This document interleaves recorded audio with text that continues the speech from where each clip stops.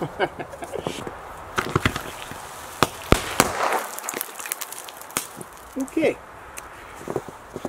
That was noisy.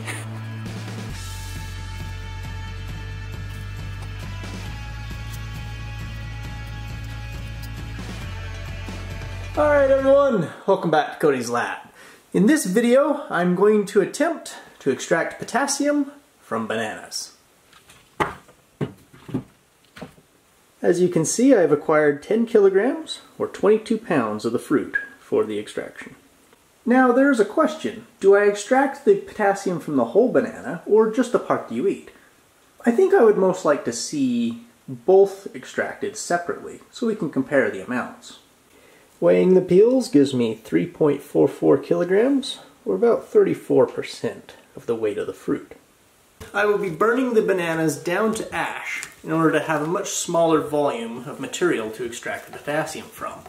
Now the banana itself has a lot of water in it. It's not very flammable.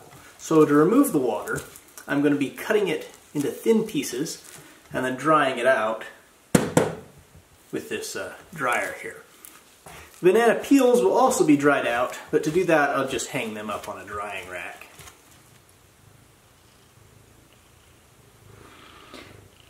To keep the bananas from sticking together and to each other, I am cutting them into a bowl of cornstarch and water. The cornstarch does not contain potassium, so it will not change the amount of potassium in the bananas, but it will make it much easier to work with later on.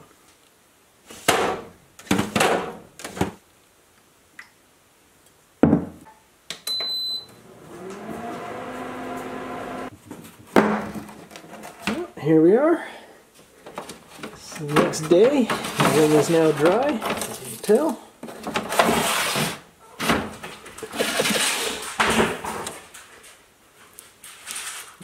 Cat is making a mess. Just in case anyone still isn't sold on the cornstarch, watch this. There we are. All the banana is now dried out. It is so hard to keep myself from eating them. These are so good. I think I'm gonna go get some more bananas and make a few batches on my own after this. The 6.5 kilos of banana has been converted to just over 1.5, and my scale just turned off. That weight does include about 100 grams of cornstarch.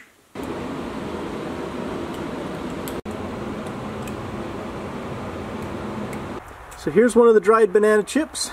Here's a blowtorch.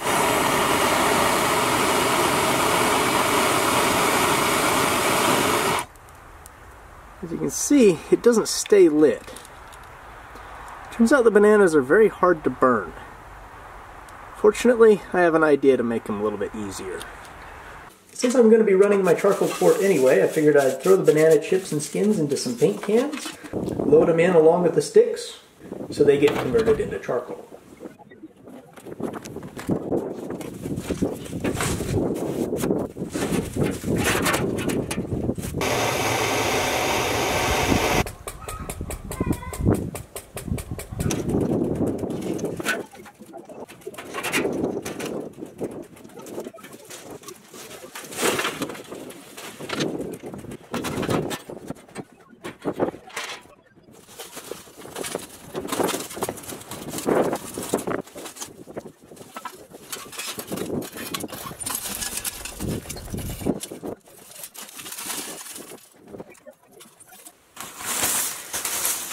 Here's the banana char.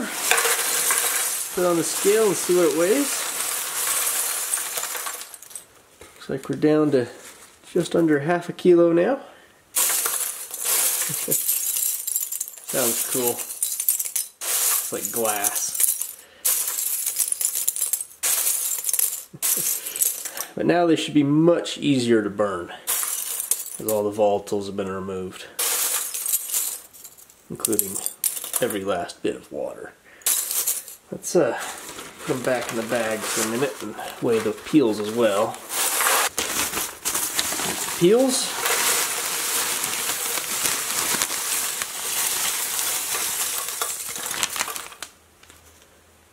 (120 grams).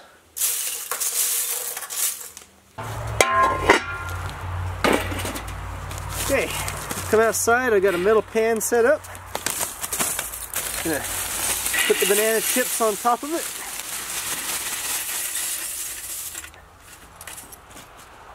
Throw in a bit of lighter fluid. And we light it up.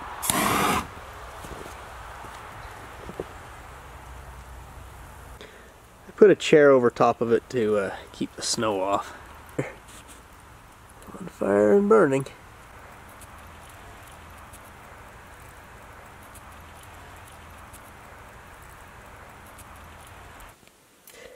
So here's the banana charcoal burned. Not all of it did burn. There's still a lot of little bits of charcoal inside of this, so I think to finish it off, I'm going to use the furnace. So I just put it in a stainless steel dish here to kind of spread it out. Then we'll cook it up till it's red hot. Use the electrical heating. There are, of course, a few larger pieces that didn't burn. I'll throw those in there as well. So while that's finishing, I'm going to do the same thing with the peels. Burn those to ash as well. Okay, it's been a couple of hours. Let's see how the banana ash is doing. It's still got a little bit of carbon in it, but I think we'll call that good.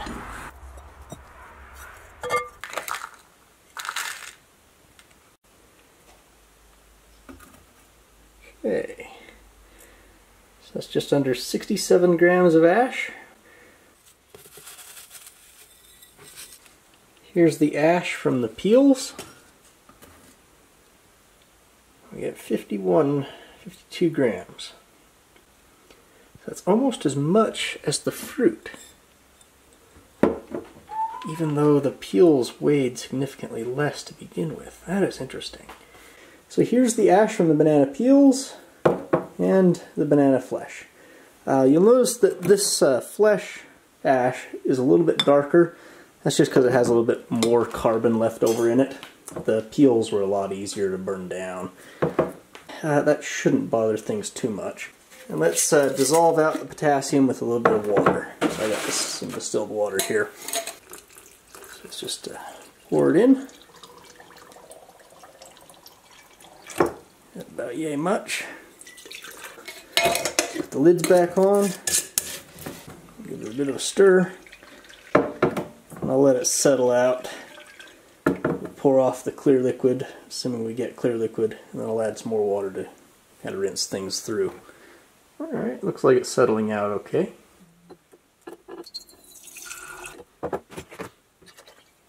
So here's the banana flesh ash water containing the soluble portion of the ash. So this water now contains probably mostly potassium carbonate with a little bit of sodium carbonate, some hydroxides, and various trace minerals. You can see if I take some pH paper, it is strongly alkaline, but it is fairly dilute. So we need to concentrate the solution some.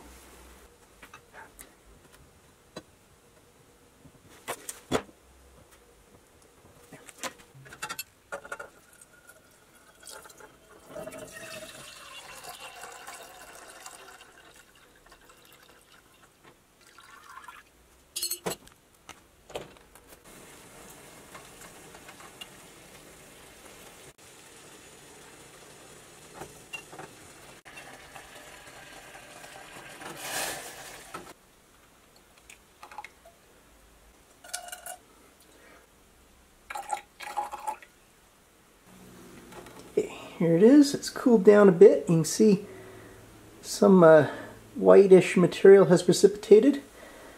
Now that is likely potassium carbonate. So I'm going to add a little bit of water just to get everything to dissolve again. I've also boiled down the material taken from the banana peels. I don't like how contaminated my solution is. It's mostly soot and really wouldn't cause much of a problem, but I'm going to remove it. So I've got this little vacuum filter set up here. I'll just pull it through. That should clarify the solution. Well, it's clearer. So now I've got a solution containing mostly sodium and potassium carbonate. But I want just the potassium. So, to separate out the sodium, I'm going to take advantage of the fact that perchlorate salts are usually very soluble. Ammonium perchlorate, very soluble. Sodium perchlorate, soluble. Calcium perchlorate, etc. But potassium perchlorate is an exception. Potassium chlorate is only very slightly soluble. So, if I add some ammonium perchlorate to the solution, potassium chlorate should fall out. I'll dissolve it in water first, just to make things more obvious. Alright, here we go. If potassium is present in sufficient quantity, it should precipitate as a white cloud. Yeah, that looks like it works.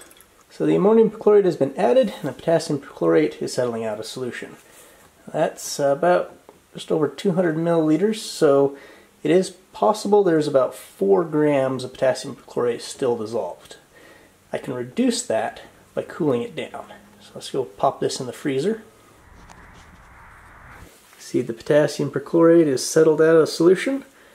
I'm just about to pour off the liquid on top. Now, one thing you might have noticed is there actually appears to be more potassium in the peels. See, this one was from the peels, than there was in the actual flesh of the bananas.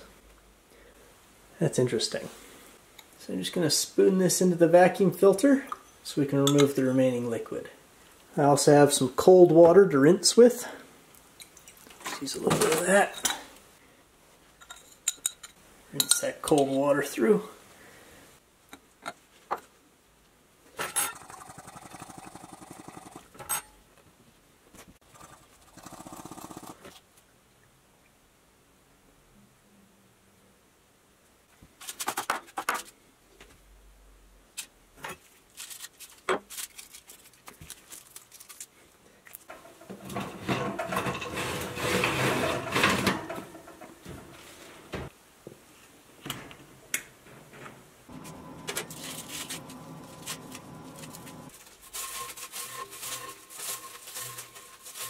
So I just baked the potassium chlorate dry. Now it's time to put it in my little dish and weigh it. Let's put it on the scale. What we got? We got 33 grams potassium perchlorate. And let's weigh the potassium I extracted from the peels. 41 grams from the peels. So I actually recovered more potassium from the peels than the actual part of the banana that you eat. Yeah, unless I've mixed something up. It actually might make sense to eat the peel if you want potassium. Well, there's not really any reason to keep these separated anymore, so let's just combine the two. There's all the potassium I extracted from the bananas. Of course, this is still not pure potassium. It's over half oxygen for one. So I'm going to remove the oxygen next. Stainless steel flask here. I'm just going to put it in, and potassium chlorate decomposes at about 500 degrees Celsius. So I'll just go pop this into the furnace and boil off the oxygen. Nice. Just hoping it doesn't overreact.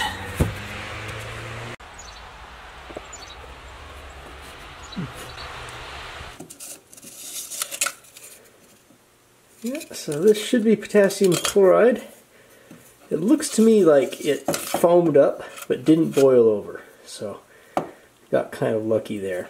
You can see the spots where oxygen bubbles would have been coming out. Let's might have to dissolve it out with water. That's probably better anyway. Get rid of all the contamination from the stainless steel. Didn't hold up as well as I thought it would. Maybe it was all the extra oxygen.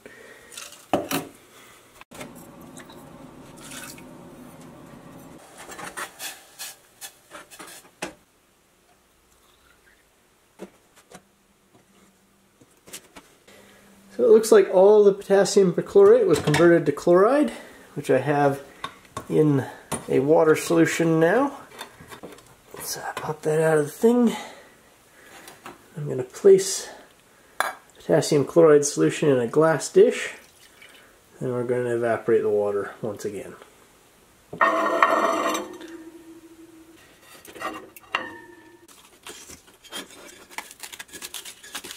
So let's transfer it over to this other dish so I can weigh it and see how much I was able to recover.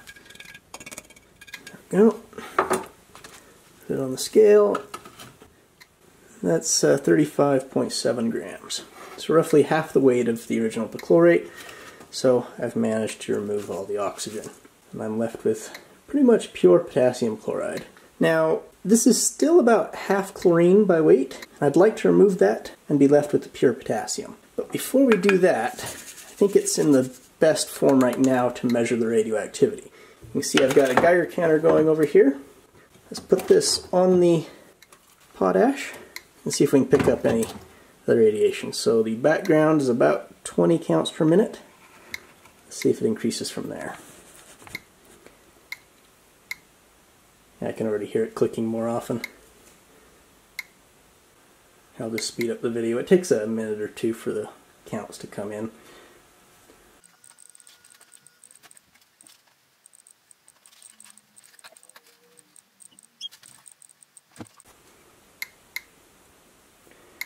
So yeah, it's about double the background radiation. When I pull it away, you hear it stops clicking so much. So the stuff I have here is definitely slightly radioactive. It proves that bananas are radioactive. It's due to the small amount of the potassium-40 isotope. Of course, there's not very much of it, so they're not really radioactive enough to worry about. To pull the chlorine off the potassium, I'm going to use my alkali metal converter, which I've shown in another video. And I am going to add 8 grams of lithium. I should only need like 3 grams, but turns out lithium is very reactive to even nitrogen, so it's fairly hard to get a 100% conversion. So here's the potassium chloride, which we've extracted from the bananas. So put it in there on top of the lithium. There it is.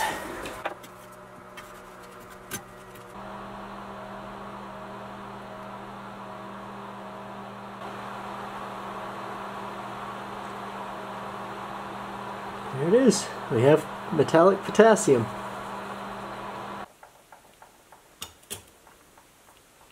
Here is a close-up on the potassium. When pure, it is a soft, silvery white metal which rapidly tarnishes to form a gold color, and then with more tarnish, a blue color that you see here. And eventually it'll end up a grayish white as more oxides build up. I, for one, think it is rather pretty. Now, unfortunately, this is only about half the potassium I was expecting. If I got full conversion on the potassium chloride, I should have expected around 18 grams instead of this 9 here. I have figured out what happened, though. You see, the potassium vapor is supposed to come down this tube, condense into a liquid, and then drip out into my bottle of mineral oil. But the end of the tube got a little bit too cold, and some of the potassium solidified. Once solidified, it plugged the tort, and the potassium vapor had nowhere to go except out through the liquid tin seal. The molten tin absorbed most of the potassium vapor. Only a little bit of it looks like it burned inside the furnace. Obviously I need to redesign this a little bit. I think this is probably the last time I'll use this particular tort. But it did fail safe. You know, that's exactly what I wanted it to do in the event that this had occurred. Speaking of yield losses, according to the FDA, a banana has approximately 360 milligrams of potassium per 100 grams of the fruit. And judging by the perchlorate that I managed to extract, I had about half that.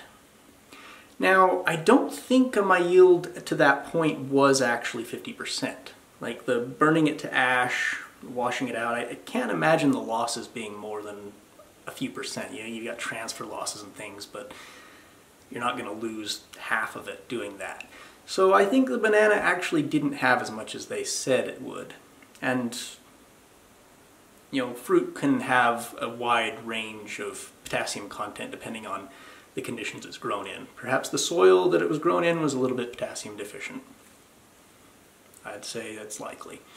So anyway, now it's time for the part of the video you've all been waiting for. I have made a tiny banana out of potassium extracted from bananas. Let's just chuck it into the water and see what happens.